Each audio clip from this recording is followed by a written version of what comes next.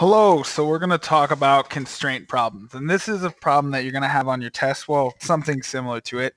So the first thing I want you to do right now is to pause the video and actually write down this problem. Okay, so pause the video and write it word for word. So now I'm hoping that you have this written down and you've looked over it, and we're going to talk about what our variables are going to be. So we're talking about x and y, and we always use x and y because it's going to help us for graphing. So I'm going to have x be equal to type 1 bacteria, and y is going to be equal to type 2 bacteria. And really I need to figure out what all of my equations are going to be. So we are told that each type of type 1 bacteria produces 4 new viable bacteria, and each sample of type 2 is 3 viable, and they want at least 240. So that means that I'm going to have 4x plus 3y, and that has to be greater than or equal to 240, because together they have to produce at least 240 bacteria. At least 30, but no more than 60 of the original sample must be type 1. So that means x has to be greater than or equal to 30, and x has to be less than or equal to 60. You can kind of write that as a compound inequality. You could have written it as 30 is less than or equal to x is less than or equal to 60, but you don't have to. Now I'm going to be looking at the y, and it says that no more than 70 of the original type can be type 2. Of the original sample can be type 2. So that means that y has to be less than or equal to 70. Now we're told that the sample of type 1 costs $5 and the sample of type 2 costs $7. How many samples of type 2 bacteria should the biologist use to minimize cost? So here we're talking about just type 2, but our profit is going to be equal to 5x plus 7y, and we want the least amount here. And in the end, it's actually asking just how many about type 2, but we're going to have to figure out both anyways because we're figuring out the intersection point. So now I need to graph these lines. Using the cover up method, I would realize that of my first line, my x-intercept is going to be 60, and my y-intercept would be 80. With my graph, I'm going to go up by tens, so that's going to be over 1, 2, 3, 4, 5, 6. So right here, sorry if this is off a little bit, and then up 80, so 1, 2, 3, 4, 5, 6, 7, 8. Okay, so that's that line. And now I know everything is going to be shaded above that because they need at least that amount. So I'm going to really be shading everything above. From there, I'm told that I need at least 30. So between 30 and 60. So 30 and 60.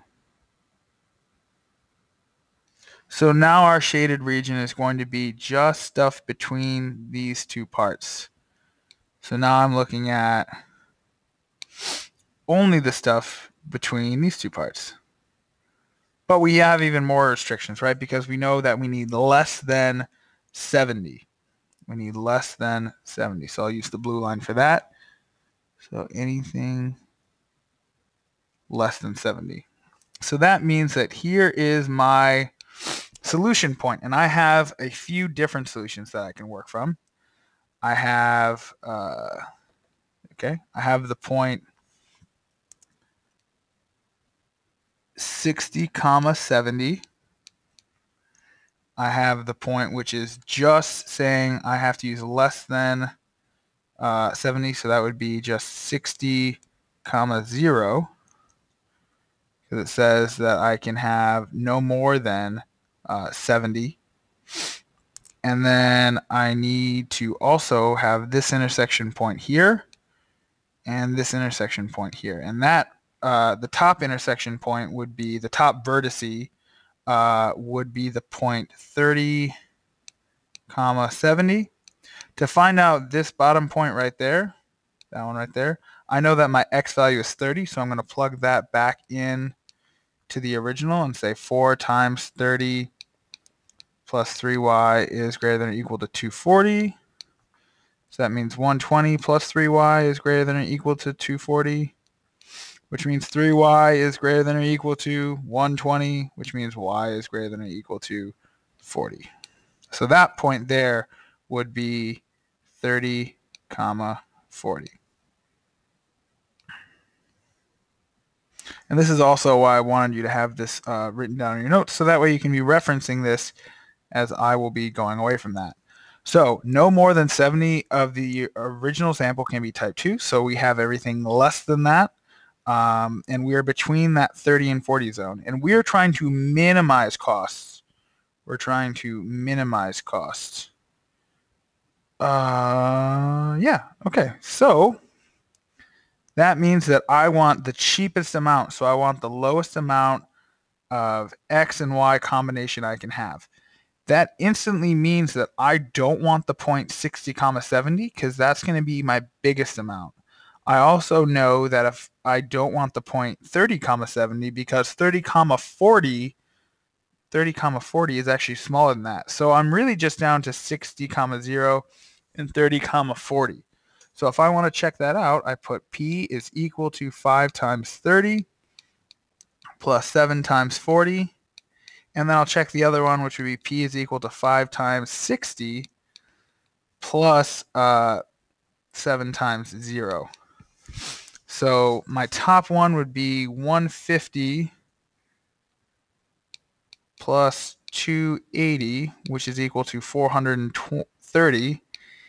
And the other one would be equal to 300. So I know that the best way I'm going to have this, my best method, is if I actually have 60 of the original type, 60 of type 1, and 0 of the old one. Or sorry, 0 of type 2. So how many samples of type 2 should the biologist use to minimize cost is 0. Yep. So 0 bacteria of sample 2. And the reason that it's 0 bacteria of sample 2 is because we're trying to minimize costs, and we know that it costs more for us to get sample 2 than it does for us to get sample 1. Okay, any questions about that, bring them on Monday. I'm going to have another video where you're going to walk through another problem. I'll reveal the answer, so I want you to try it and then do it on your own. All right, thank you for watching.